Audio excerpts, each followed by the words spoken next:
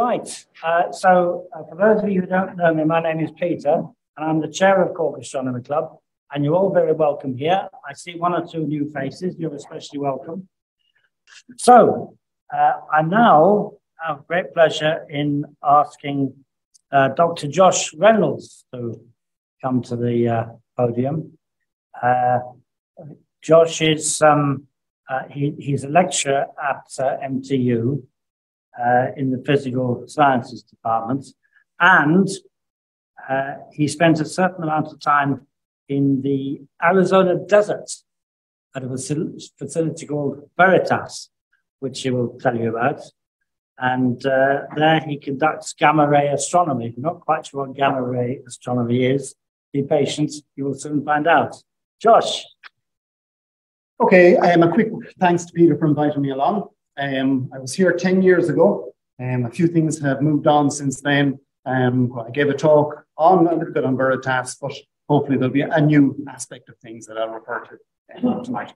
Now, the first thing I have to do is I have to reveal my T-shirt. This has been sitting in my wardrobe. Whipple Observatory, that's where VERITAS is located. I've never had a proper opportunity to bring it out, so it's on show, and I'm no longer matching with Peter, so that's good. So that'll work out. Okay, so our business tonight is we're going to talk about a recent trip I paid to VERITAS, and that was the first 2 weeks of September.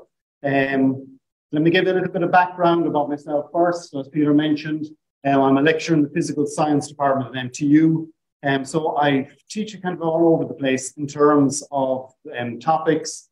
I teach a little bit in the physical sciences. They were short on physics hours about 10 years ago. So I was sent out to computing, and I've stayed in computing half my time. So in physical sciences, I'm involved in modeling simulation, but in the computing, computer networking, cybersecurity, internet and network services, that would be my thing. And John can attest to that. I tortured him for a year and Cisco. So, but he survived, which was good.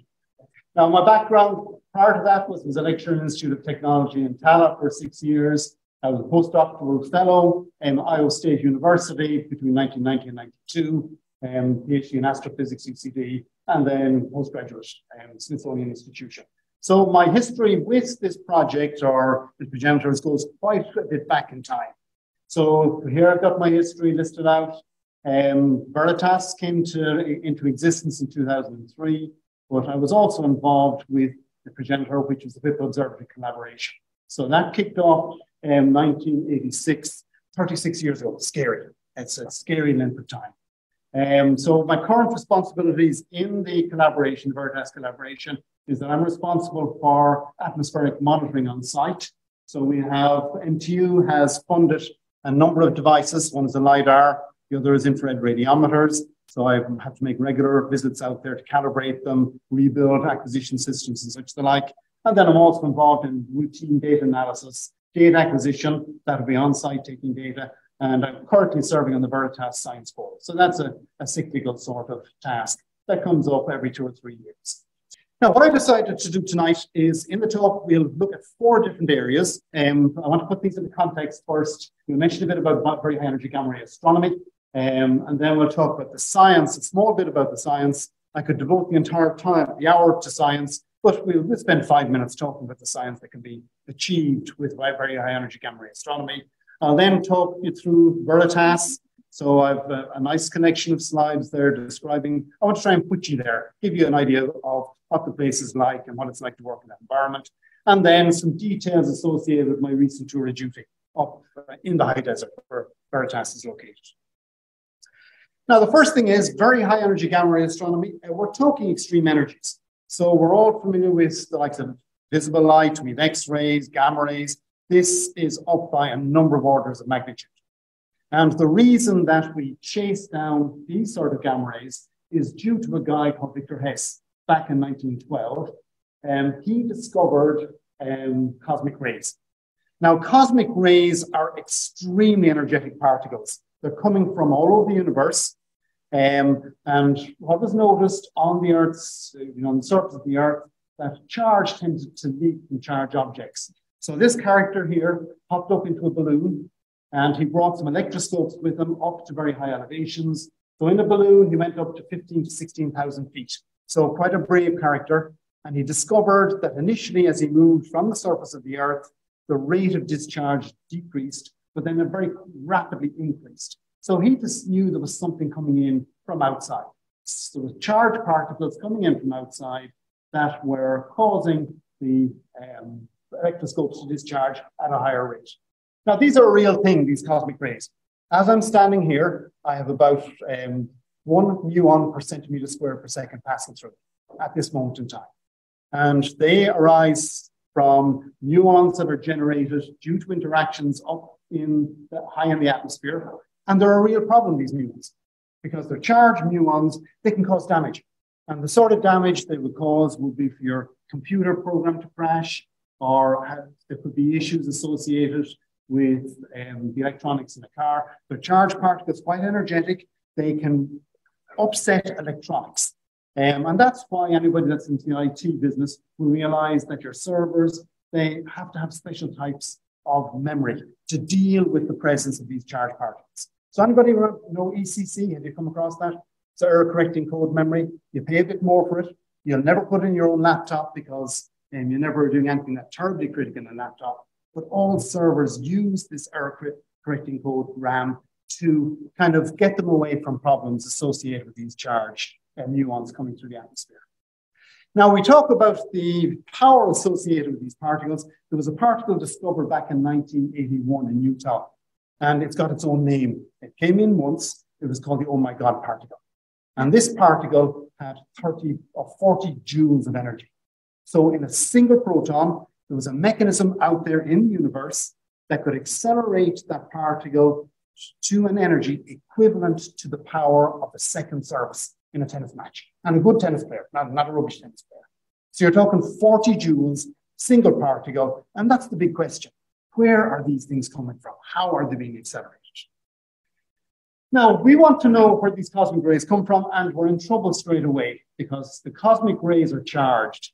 And as they come from outer or from the universe, they hit these magnetic fields, charged particles get bent and twist all over the place. So if we're viewing from Earth, we will see them coming isotropically from all directions. So we can't really figure out where they come from. We need another tell. And the tell we have is through the use of uncharged particles. So the player that I'm talking about here are the gamma rays. These are photons of energy. There's no charge. They will come directly from our source of cosmic rays. The other player out there is a newer sort of player. It's called neutrino. So both of these guys here will be the tell.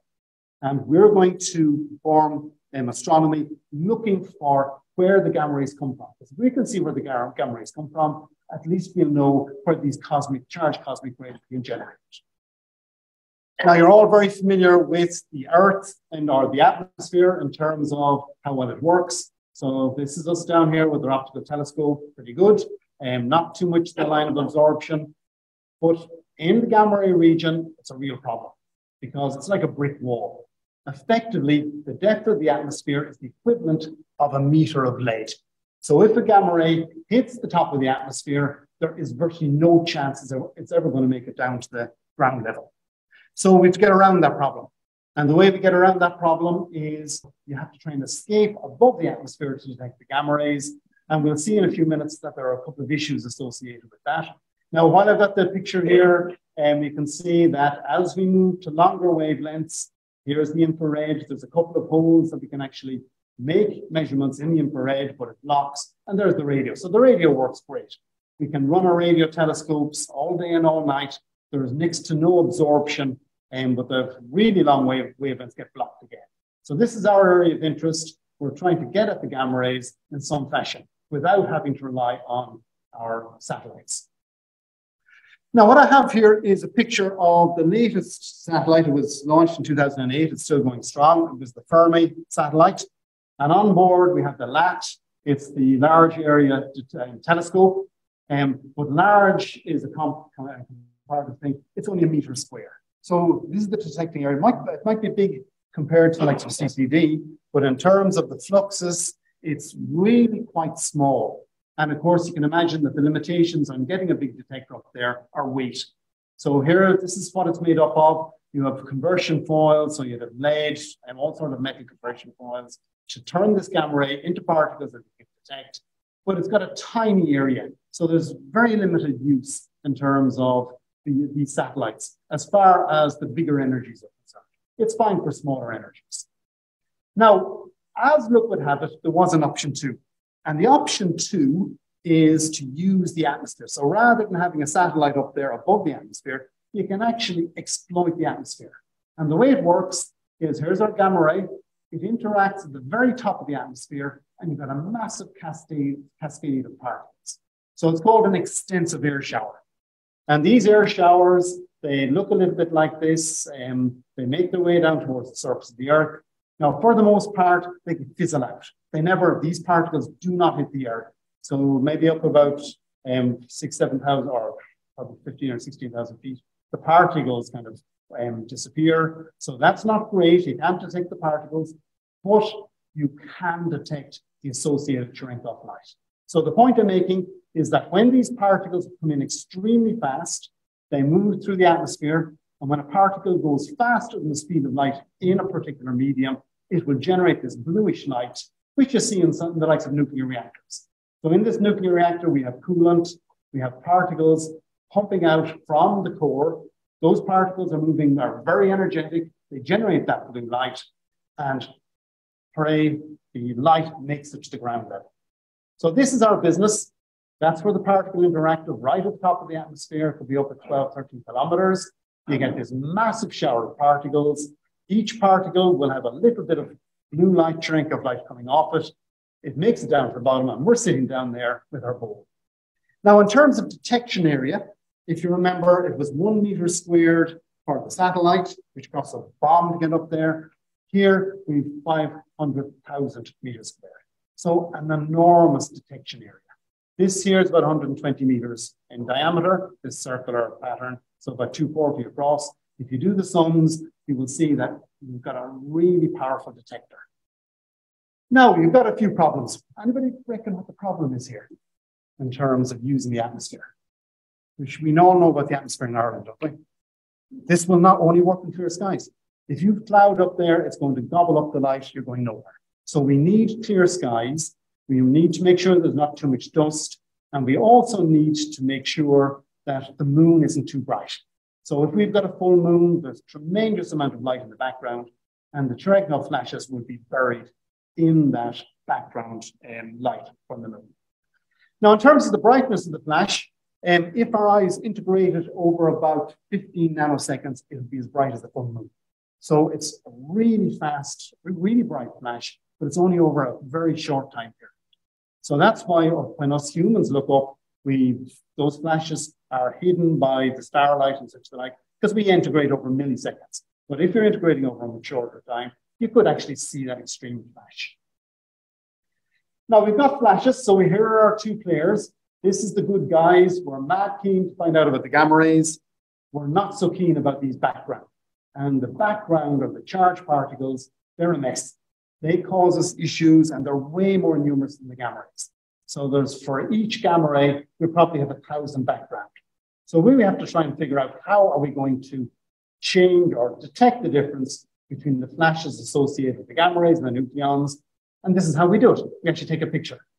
So we've got a camera. Now the camera is very crude by the likes of optical camera standards.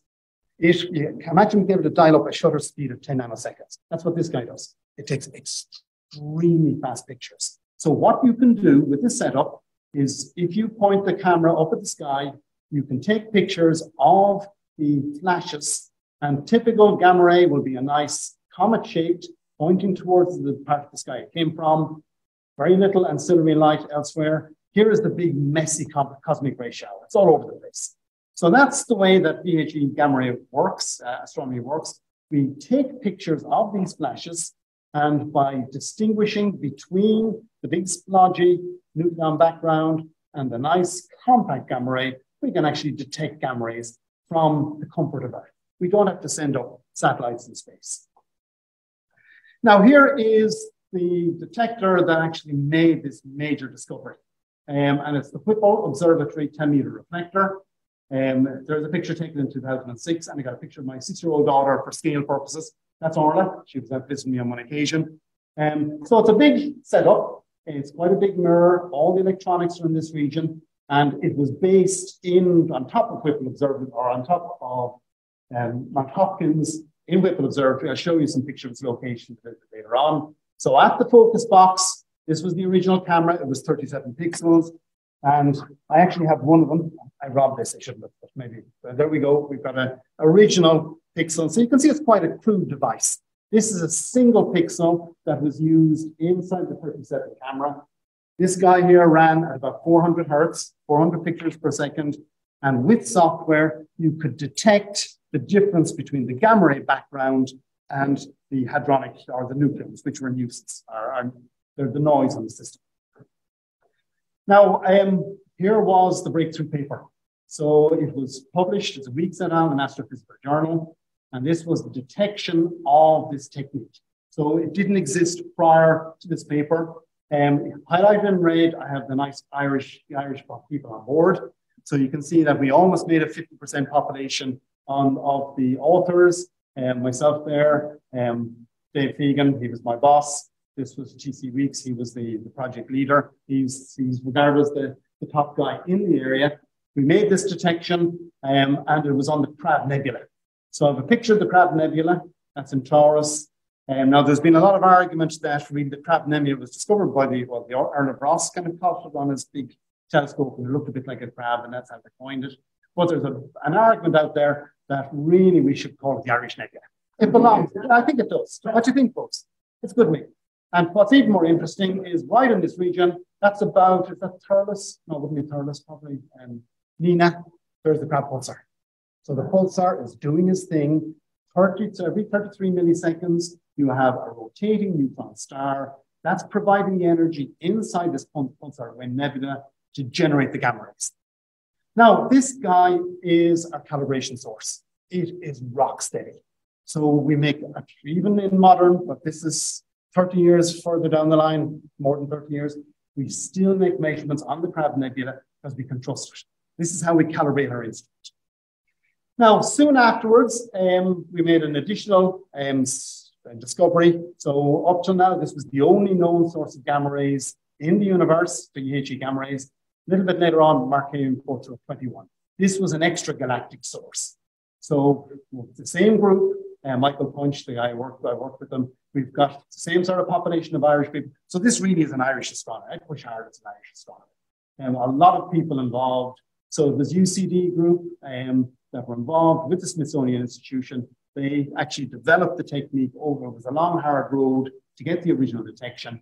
But this put it on the map. The fact we now have two sources. And of course, you're never content with the existing setup. Stereo works so much better. So here we've got 4 separate detectors. They all take a picture of the same flash. And then if you intersect the major axes, that's where the source comes from.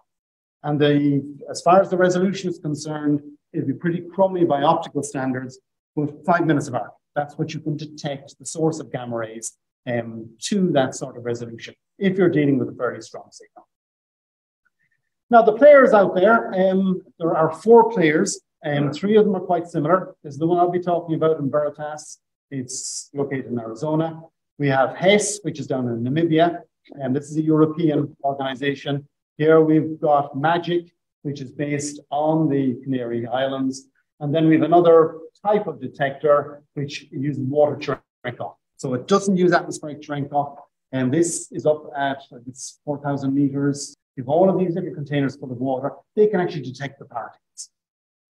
Geographical spread.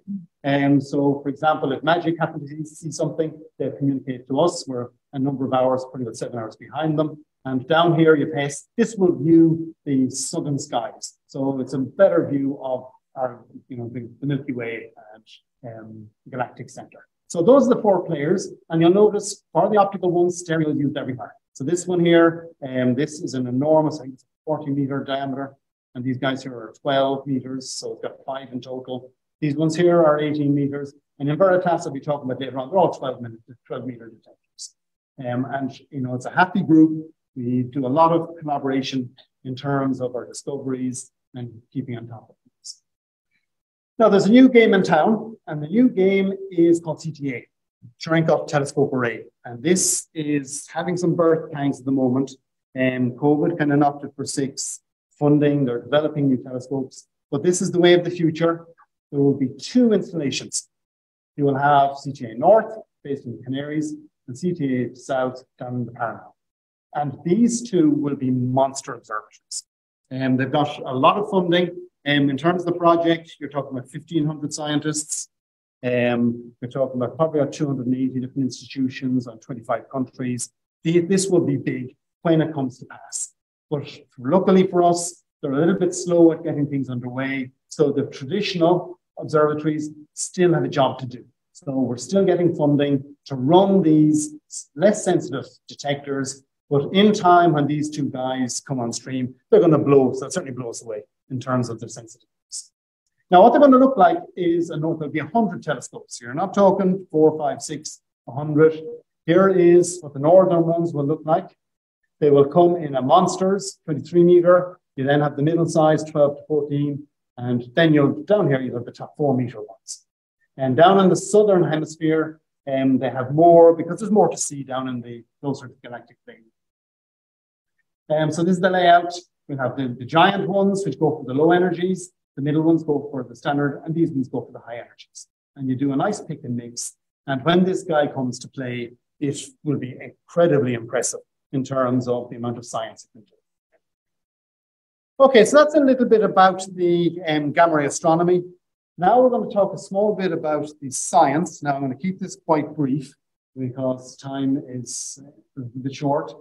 But the science, the real motivator behind the science is that we've got a laboratory for particle physics. And now I'm sure you've all heard of the Large Hadron Collider that's based at CERN.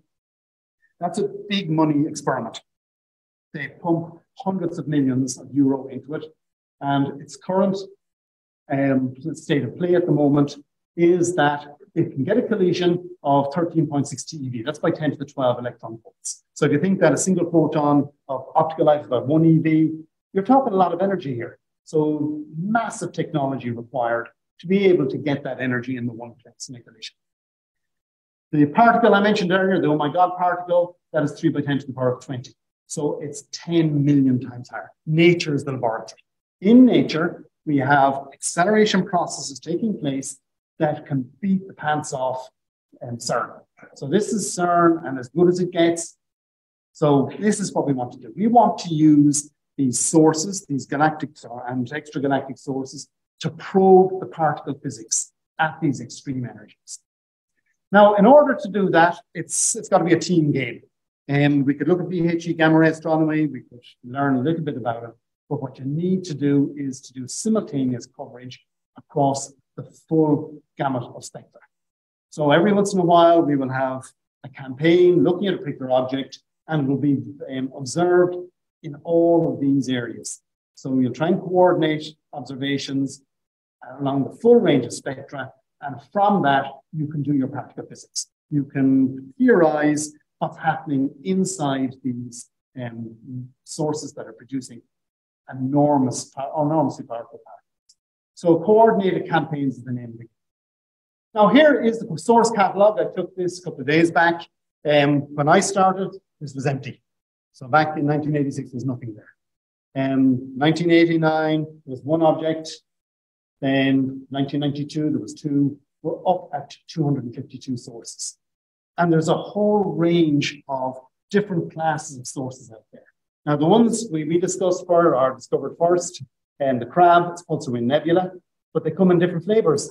You can have TV halos, all sorts of different types of pulsar-related sources. We have starburst galaxies. These will be BLX. So the blazars, they come in different flavors, globular clusters. You have this shell-type supernova remnant. And of course, you have to build in there with the gamma ray bursts. So we'll talk a little bit about gamma ray bursts later on. But you can see that it's quite a busy sky. Now, here we're looking at galactic coordinates. As you'd expect, there's going to be a major glut of sources in this region. And loads of them are gray. Why do you reckon? So you have a lot of gray along the galactic center or the galactic plane. Why can't we make any sense of those? The amount of dust that's present. So we can't look at them, we can't coordinate our viewing with optical due to the amount of dust. So the gamma rays being pumped out from a number of these sources, but the fact that the dust will absorb the optical, the radium, and so on, they are classified as unknown. But it's a busy sky, and you'll notice that is the big player, lots of red in this region. This is away from the galactic plane. They're coming from all over the universe. So it's the blazars are the big players out there. And those guys produce frightening amounts of energy. If you think about the distance to some of these blazars, if you were to calculate the amount of energy, if we'd one nearby, we'd be curtains. I think there would never have been life on Earth due to the power associated. Now, something I will mention a bit later on, these guys here are also incredibly unpredictable. And the crab we mentioned is steady, as rock steady in terms of the output. These guys here, 1 minute can be asleep, and next minute you can have the equivalent of 4 or 5 crab, and then half an hour later it's go to sleep again. So great excitement associated with these sources, trying to figure out what the heck is going on internally. So these are the projects we talked about. The flavors, the blazars, they're the most energetic ones. We mentioned unidentified. The dark matter, you look at globular clusters looking for evidence of dark matter. The pulsar-wind nebulae, supernova remnants, those would be galactic style. And the gamma ray bursts are the guys that, they come from all over the universe, and these produce extreme energies over a really short period of time. So the gamma ray bursts, they were first detected by military satellites. So the US were a bit paranoid about Russia back in the 60s and 70s. They deployed a constellation of satellites called the Vela cluster, Vela satellites, and they detected all of these gamma rays, which normally come from exploding nuclear bombs.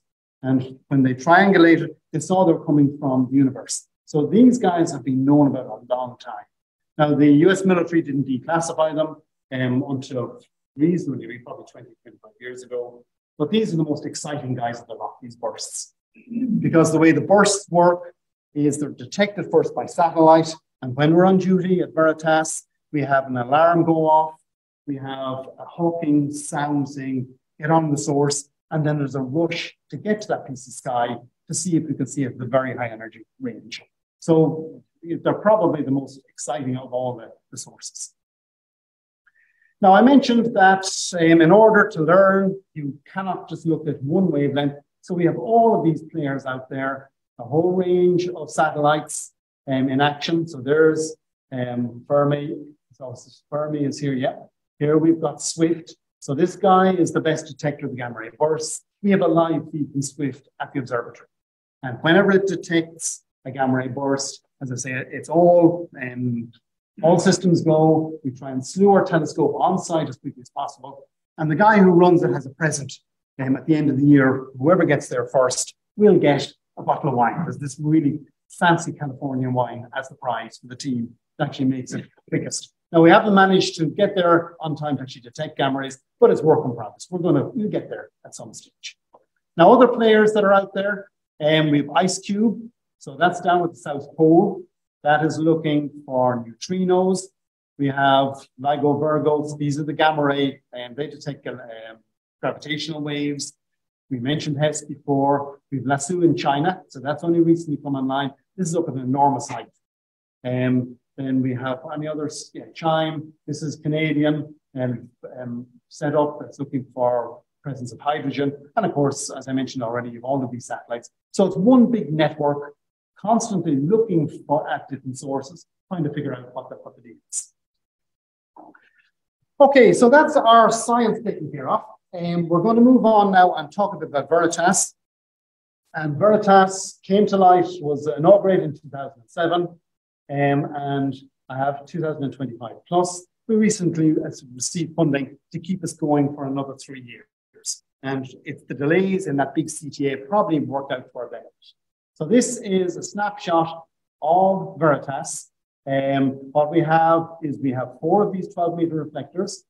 They work in stereoscopic mode. about 30 kilometers from Mexico, and you'll see it's in the high desert. So a lot of scrubland around here, so that is where the whole thing is located. We have our central building. I have more pictures that will deal with this. There's the control building in there, and then associated with each of the detectors will be a separate cabin where the electronics are located. Now, as far as the geographic location is concerned, here I zoom in at this time, so we are from the US into Arizona, and there's our Mexican border, and that's where it's located. It's right on the outskirts of Coronado National Forest. So it's at a height, it's the high desert, about 4,000 feet, that's where it's located, and it's about a 30 to 40 kilometer trip to the border. Now, there are issues. Anybody guess the issues being so close to the border? You find that there's a lot of people trying to sneak their way into the US over the, they put some fencing there, but they try and sneak their way across. And coupled with that will be border patrol. So in some respects, I think it must be a little bit like what it would be in the Vietnam War. We have helicopters coming through with headlights, really strong lights. So we'd be very conscious of the presence of those aircraft because they could destroy our experiment very, very quickly. So its location, there's the big city, Tucson, that's nearby. So this is about an hour's drive down to here. You have another city here called Green Valley, and that's a retirement community. And when I went there first, I was 22 years of age, and there's a rule that you must be at least 55 to live. And I would look at all those old people. I'm not one of those old people. Well, what can you do? I used to always think that everybody moved very slowly around the shopping centres. You get stuck in a traffic jam trying to buy some food to make the observatory. But I'm probably part of the traffic jam now. But it was interesting. So this is where the experiment is located. It's a big enough collaboration. Now, in terms of manpower, we probably get a lot of bang for our buck. We've got 100 members in total. And you can see these are the countries that are involved. I put a nice flag to represent each one of them. It's alphabetic. So in Canada, McGill, we have quite a few guys working from McGill. That's up in Montreal. Germany, we have Daisy. That's in Zeuthen, just outside Berlin. Then we have Ireland. So there's 3 different groups involved. So MTU, that's myself. NUI Galway, with Gary Galanders, Mark Lang based there, and some students. And University College Dublin, John Quinn is the guy in charge. Now, John, I should mention him here. John is the VERITAS spokesperson. So he is numero uno in the collaboration.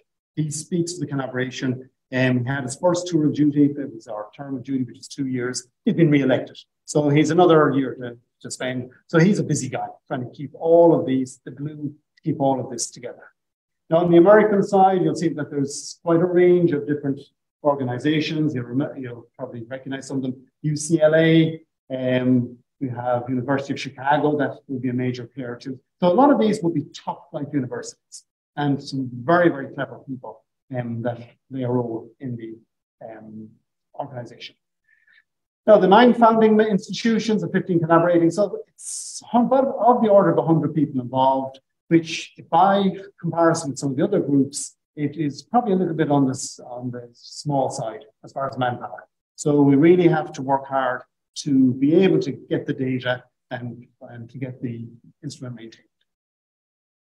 Now, we all went through the COVID stuff, and they actually had their first meeting together in Daisy and Zeuthen this summer. So we've got a good chunk of people, and then loads. Where am I? That's me. Yeah, I had a COVID issue at the time, so that was me grounded, unfortunately. But at least things are starting to come together. And the funding, the big player is NSF, National Science Foundation, has kind of provided enormous funds to keep this up and running. So the running costs would be, of the order of maybe $200 to $300 million a year. It is expensive to keep it going. Canada provides some information, Helmholtz in Germany, and we did quite well at the Science Foundation in Ireland up to about 2012. But when the crunch came, they stopped funding basic research. So we've been kind of surviving on scraps with our own home institution and some funding from the US. But the National Science Foundation is the organization that keeps things going. Now, this is a detail of where we are, the elevation, about 4,000 feet. And we have our 12-meter optical reflectors. And now it's as far as our output, scientific output, it's pretty damn good. So we've hit the science journals. I will I'll show you some of the publications later on. Science would be well up there, and Nature is probably one of the top journals out there. So it had a number of publications in Nature and Nature Astronomy. Now, here are a list of the ones that were worth mentioning. This cosmic rays to star formation in the M82 galaxy, Cyperops galaxy. This one was a really technical one. We actually detected the pulsar in the Crab Nebula. So in the Crab Nebula, you have a lot of its pulsar wind source, but a very small fraction of the signal would be coming from the pulsar itself. So that was the deal, was to actually extract. So the noise there were gamma rays from the nebula. And with very careful measurements, we could actually see. Now that upset a lot of theoreticians. They said that this should not exist. So that was a real piece of kudos for the collaboration to actually detect these gamma rays and then to go back to the drawing boards and try and figure out the various acceleration mechanisms in place. Now another player would be a multi-messenger. So the ice cube spotted something, and then with another 10 groups, we actually discovered a flaring blazar that was producing neutrinos. So this was great excitement associated with that. And the last two here, we're dealing with something slightly different. We're actually moving into optical astronomy because VERITAS can only run 3 weeks every month. So it has a week of downtime due to the presence of the moon. So some of the really bright sparks on board in the collaboration actually found a way to use that week downtime. And it's all associated with getting stellar diameters. So making very careful measurements of stellar angular diameters through 2 separate techniques. So, okay, there's the output, the gamma ray pulse, we mentioned that before. There was the neutrinos and gamma rays coming from one source. This one here, you might tickle your fancy. It was a new technique, and we actually used, so there's the star in the distance. We used one of these asteroids. An asteroid passes in front of the star, and we can measure the time associated with the intensity of this occultation. Now, if you're dealing with a point source, you can actually predict what this guy looks like, but the fact that it's a star isn't actually a point source. It has a finite diameter. So you could measure the thickness of the star or its stellar diameter through the shape of both the ingress and the egress patterns. So this purely coincidental, well, every once in a while you can predict when these asteroids will do their thing, and using your 4 12-meter diameter telescopes, you could do some optical astronomy quite effectively. Now, here's the second player that this is still live. This will be coming back at work again at the end of the month. It uses interferometry, stellar interferometry. So you've got these massive telescopes, again, 12-millimeter diameters, and they're pretty much immune to scintillation in the atmosphere. And that allows you to do real-time correlations between the photon signals between each of the pairs, and that will give you very accurate measurement of stellar diameters. So we've gone into the mainstream. So I think I was really impressed that we can actually use this facility kind of not quite 24, for the full month. 3 weeks out of the month doing gamma ray astronomy, and then the final week doing some very careful optical astronomy.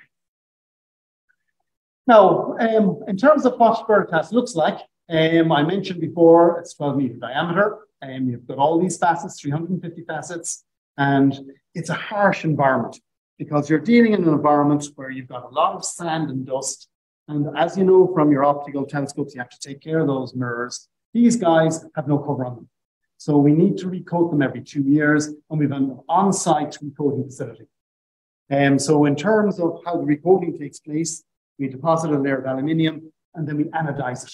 And the anodization has to be half the wavelength of blue light. So we get constructive interference from it.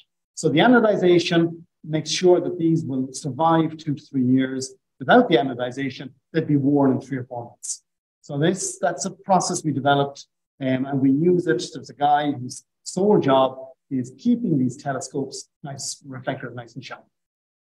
Now, here's the detector. And as I mentioned before, you're not talking about a lot of pixels, 500 pixels. In terms of their width, they're about 0.1, each PMT is about 0.15 degrees. So it's enormously bigger than your camera and pixel size. But where they win is they're extremely fast. So they can detect 10 nanosecond signals.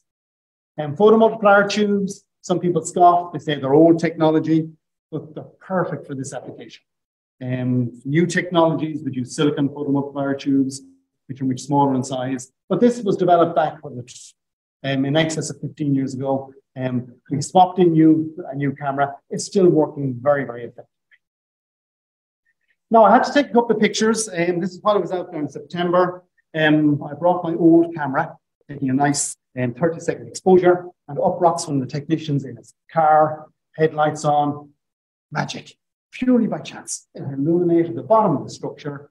As I say, the normal would look like this in darkness. So here we can see our 12-meter detector. There's the focal point, and you can see that you get some extremely good skies of the order of about 300 odd days a year. So it's a superb place for performing astronomy.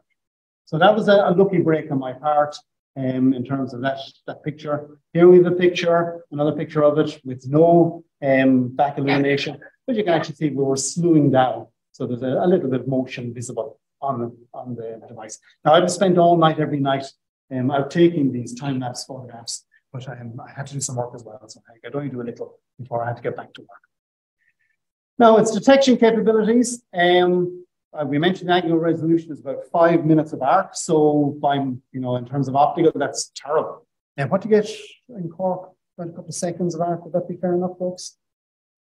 Would that be your typical full width half max? Probably of that order. So up by a factor of 6 to more than 60, by a factor of 300 than an optical, but it's fine for our application. So in the one field of view, we could actually see multiple sources, W-chroma and 1ES 1218. And so we could capture those simultaneously in our field of view. At the facility, I have a range of pictures here. I took this one when I was out in September. So you can see you get some phenomenal sunsets. It's not going to be great for observing, but at least the colors look good. So in the distance, that's the Baba Peabody Peak. So this is on the Indian reservation. It's a technical mountain, so it's ropes needed. And one of the guys I work with actually managed to climb it, but I think they've restricted access now. So Mexico down this direction, we can see our 4 telescopes. And there's quite a bit of growth here in September, due to the fact that the rainy season occurs over the summer. Here we've got a view. So up at the top here, we've got a view of 2 telescopes coming up the road. And there is the control building for the telescopes.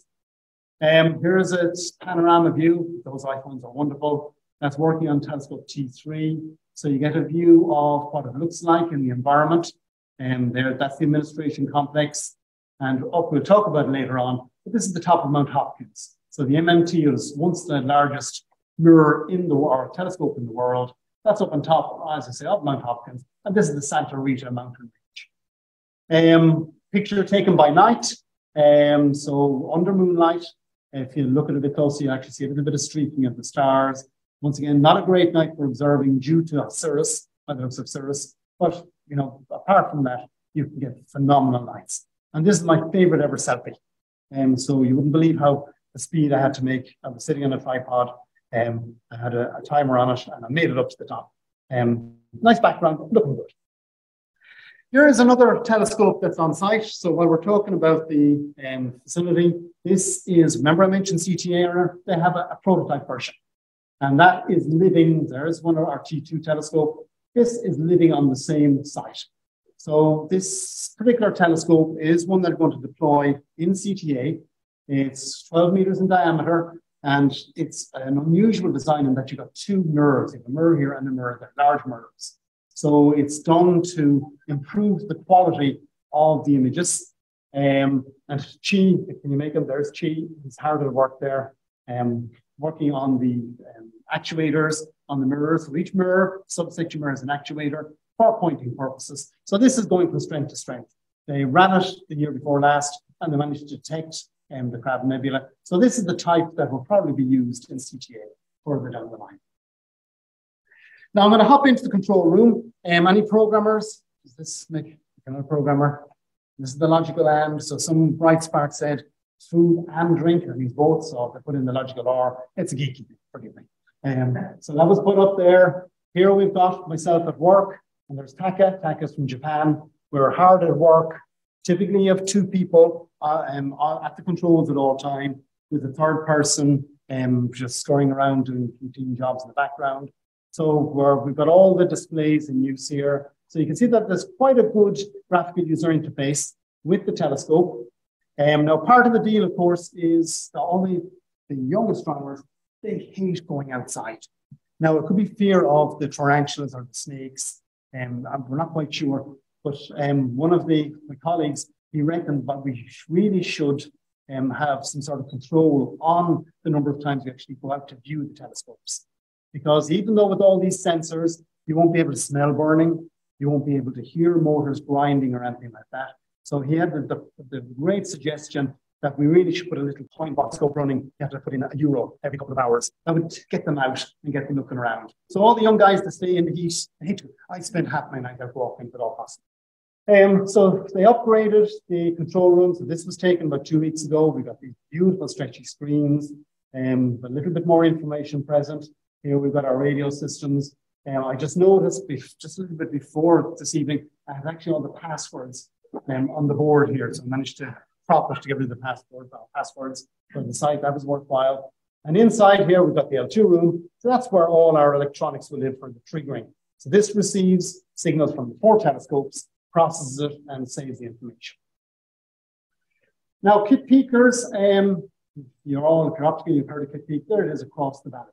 So I reckon that's about 40 kilometers away. So I think that's the McMath Solar Telescope. It's the one that's obvious. So they don't look particularly clear at the moment. This was an early morning shot. So that will be part of the surroundings. Here we've got Mount Hopkins, the multiple mirror. We'll refer to the MMT. I'm not sure what it stands for now. They just have a single reflector. But in the past, there was 5 separate mirrors on this and that worked in unison to give very high quality response. Now, here is a map of where VERITAS is located. So we're just outside Coronado National Forest, and I mentioned we're up about 4,000 feet. Here is the dormitory. So you can opt to sleep in the dormitory if you like. And at certain times it's great.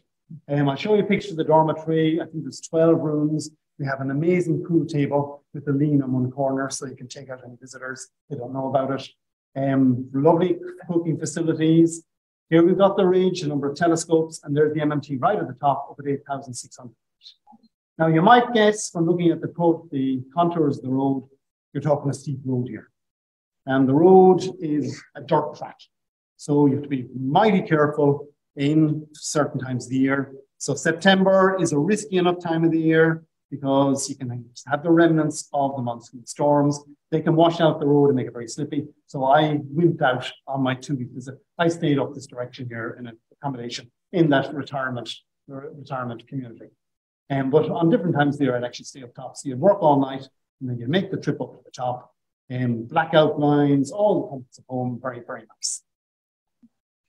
Oh, here's the top of Mount Hopkins. This is the MMT, and probably one of the steepest roads I've ever encountered, all right up to the very top.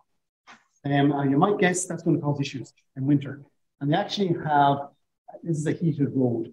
So they have a giant generator that will actually heat this road up. If you ice on it, you can never make it up. And they used to bring cars to test their power up this road. So incredibly steep to get up to the very top. Here is our building and the MMT. And the MMT, I've got a notice on it, probably not that easy to see, but caution, rotating building. So it is the only known insurance claim in the US where a building hit a car. So they've swiveled around, somebody had parked too close and they mangled the car. So that's quite a while back. So the telescope is located inside this. It swivels around during the night. Pretty nice piece of engineering. Now, when we're at the very top, we can look across this is the ridge. So that's where the old 10 meter used to live. There's the dormitory in that region. The 10 meter, this is quite an old picture, this one. A number of optical telescopes, 60-inch telescope, 24-inch. I think that's a 35-inch. And then from the very top, you can look down and there's VERITAS. It's down at the base of the mountain. So we're up at the top here, we're up about 8,000 feet. This is down to 4,000. So you can imagine it's going to be an interesting drive. There's a ridge dormitory, as I mentioned, is very comfortable. There's a view from the entrance into it. So you've got our neighbouring mountain, Mount Wrightson, fabulous hike. Nothing better than walk over there for sunrise. And you have to, it's probably a 5 hour. So that's up at 9,000 feet. You have a road, and there's the road downhill. So you should be able to see the zigzags in the road and the switchbacks as they make their way down. Now, one of those canyons is called Toyota Canyon. Can you guess why? I'm sure you can. So somebody drove the Toyota over the edge and they survived, but the Toyota was down there for a while and they managed to scrape it out. Look, it looks pretty good at the moment. So there's a tarmac on it to a certain range, and then it goes to rough to keep the casual members of the public away from it. And it becomes a little challenging in the winter, as you might imagine. So here we've got, I took this one myself. I just come out of the dormitory. It's not looking good. So I have to make my way down at 24 kilometers. And first thing I have to do is try and defrost the car and get the ice off it. And one of the trips was down, that was the road. And I got to the bottom and I was extracting my fingernails out of the steering wheel. It's a stressful drive.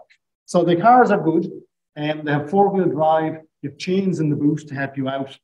And as I've got older, I've become a wimp. And in terms of staying up high, if the road is going to be good, I'll stay up high. But otherwise, I'll go for what I would consider a slightly safer option. So there was my tour of duty. So it was 2 weeks. For the last 3 years, we're out of luck because COVID situation, everything was remote. We had a technician, and this is a setup at home communicating the telescope. Here we've got a view of VERITAS. VERITAS is down the bottom here. There's the Mount Hopkins, and there's the other mountain, Mount Wrightson.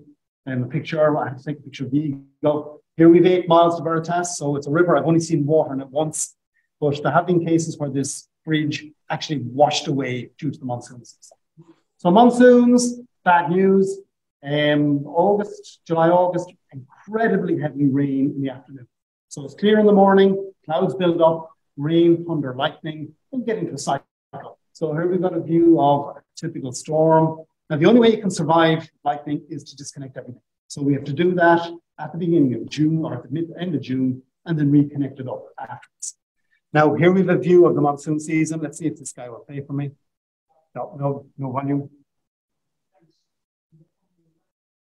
All right. I have a very excited technician beside me. He got all excited about the 2 rainbows, but the rain is spectacular. Accompanying that will be these guys. They're everywhere. So this is the Colorado toad, and they're bouncing left, right, and center. They are living in the riverbeds. When they get a bit of water, they have a great time. So in terms of size-wise, it's about the size of your hand, probably a little bit bigger. And they've poison glands here, so if pets get them, they can be nasty. Here's a picture of when I stayed. Here is where the observatory was. We actually had an extreme case of 3 inches of rain in 3 hours. And when I went back to my accommodation, there had been serious damage done with hailstones the size of €1 coins. The place has been destroyed. Picture of the monsoon seasons again, amazing sunsets. So what we had to do for the 2 weeks, well, we were a bit delayed starting off because the monsoons were still hanging around. Here I'm busy at work, connecting up the 500 channels associated with each of the telescopes. Here we're doing a little bit of work connecting at the telescope side, and a couple of my colleagues at work as well. In terms of the MTU system, this is my first 2 weeks' work. MTU purchased this piece of equipment. It's a LiDAR system. It's been running Touchwood since 2011. So I have to make regular visits to it to recalibrate it and rebuild the communication systems, get up and running. And that monitors 24/7 monitoring of atmospheric conditions. Another piece of kit that MTU looks after are these infrared radiometers. So we have one of them on every telescope, and that measures the temperature of the sky. It's superb for detecting the presence of clouds. Now, food plays a major role at the observatory. So here we've got Jack, who's one of the technicians. He is the guru on the barbecue. Steaks and such like. Here we have the crew. This was the rewiring crew set up. So Bill, Jack, Alicia. So we were dining on beautiful, amazing sized steaks and corn and such like. Every once in a while, as I said, very important, the food side of things. So what we do on occasion is we treat ourselves to a trip to the Longhorn Cafe, which is down on Amado. And I couldn't resist this snap coming out of the Longhorn, the lonely cowboy. He was just making his way from one of the bars. So the cow palace beside didn't look the happiest. But everybody puts their shoulder to the wheel on these sort of tours of duty, getting the telescope up and running and getting the system active again. Now, you'll be happy to see the summary. We started taking data 3 days after I left. Still some weather issues. The monsoons hung around a bit longer, but 25th of September, all was good. So we're ready for action in dark room number 2. So when the moon is gone, 14th of October, we have a functioning system, mad to get stuck into it. Now, in terms of justification on my side, research informs teaching. Because, for example, here when we're looking at reconnecting a system, it just isn't just plug in and go away. The lightning causes major damage, even though we've done disconnects. So my background is in networking. My skill set comes in very handy there. We had to debug a lot of networking issues associated with switches located in the camera. So it's a major effort getting up and running. But as I say, we're good to go now. And this sort of research informs teaching. So it's great to be able to tell stories to the likes of the students about the technical issues and a bit about the astronomy and so on. And it's also a fabulous source of data for data analytics students. So I normally have a crop of BSc students that do projects on these data every year, and they love working with real data, and they generate some very useful output for the collaboration. Okay, acknowledgements. I've left it blank. My home institution. Yeah, they have been very supportive in providing some funding. And Niall Smith can provide some from the research office. And also in the US, there can be a little bit of funding from that direction as well. Things were going great until the major crunch in funding back in 2012. So the temptation was to abandon ship and take up something else. But, you know, it's addictive, this whole area of science. So myself and my colleagues in Galway and Dublin, we stuck to it. We get little crumbs of funding from time to time, but we've managed to stay as active members of collaboration. And all is good for the future in that point. Okay, he's on his way, so I better stop. So thank you very much. Thank you, Josh. Well, we now come to the question and answer session. I'll start off with a couple myself. Josh, I was surprised to see snow so fast out. I didn't realize you have that. Oh, yes. But what was the temperature like on normal September? I mean, you were in short sleeves. I couldn't gather from your pictures. Now you're up at 4,000 feet, so that kind of cools it down a little bit. And of course, you can't go around in flip-flops or anything like that because of risks of snakes and good things like that. So I have to stand here because I have to, you have to be visible. No, the temperature is never that bad up at that height, especially up higher. You know, up at the top of Mount Hopkins now would be very tolerable. But Tucson, we've got 2,000 feet. In the summertime, we get baked. So I have to convert about 208 or 118 Fahrenheit would be common. So you see people driving around with open gloves on their hands and the steering wheel of the car. So I had a case of Coca-Cola that every can, all 12 cans explode in the hood due to the heat. So severe temperatures in the summertime. But the winter's fabulous. The winter's absolutely fabulous. So there's a group of, they're called the snowbirds. They come down from the colder states in the winter, and they kind of occupy southern Arizona. And when it gets hot, they head up north again. So there will be a big transit rate, migratory population in that part of it. Now, my other question was, I didn't quite gather. Are there some objects which you only know about because they emit gamma rays? I mean, the Crab Nebula. Okay, yeah. We know about that already, no? We believe, yes. But, I mean, the gamma ray bursts and the blazars, I didn't quite gather whether these are objects which are already known or only already known. Gamma rays. I don't know of any object that purely produces VHE gamma rays because you have acceleration mechanisms, and to get those acceleration mechanisms up and running, you would need activities at lower energies. So you'll see like the polarized visible light, radials and stuff. And now gamma ray bursts, yeah, they all have consequences. Now we have a load of unidentifieds there. So unidentifieds, they could be anything. But for the most part, they will be accompanied by signatures at other wavelengths. Now, any other questions to Josh? And John, you may have some. One person asked, in your friend states not to be a researcher or a journalist. Oh, somebody can be happy on this one. I thought it was German. I could be wrong. Apologies. I'm not sure. I'd have to check that one out. I think that's one for Mr. Google. Has anybody got Google Live? Right, no, I can't. So I thought I thought it was German, but perhaps not. So I'm not sure about that. But it was certainly a very brave man. And the fact he used to go up in thunderstorms as well, because he thought lightning might have something to do with it. So a balloon at 15,000 feet in a thunderstorm does not sound like a very safe place. Health and safety would certainly stamp it out these days. John, you have another question from the screen here? Yeah, I don't know. How do you compensate for sources of gamma radiation which are aligned behind each other, which appear as one source with an increased strength?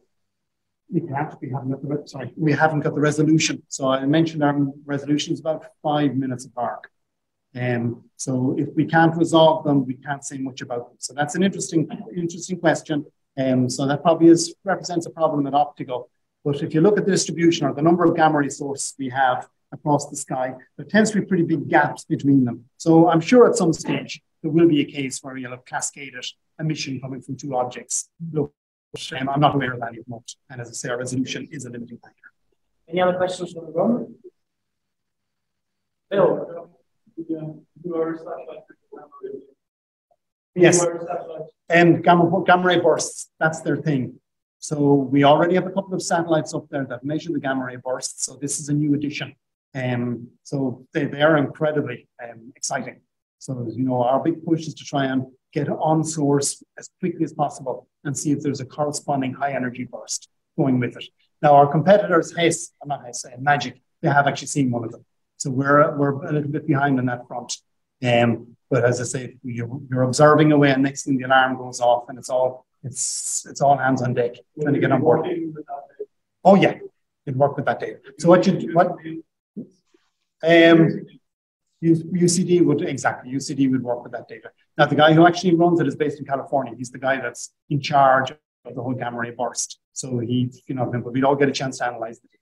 So you come back the following night and just hope for the best. Go on site, make your measurement, and then measure about an hour. That takes top priority. No matter what you're looking at, you will always swivel to the gamma ray burst and try and measure. So that's the one that we're trying to capture.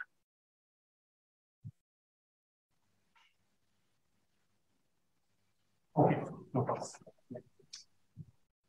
Any other questions? I saw a hand over here somewhere. No?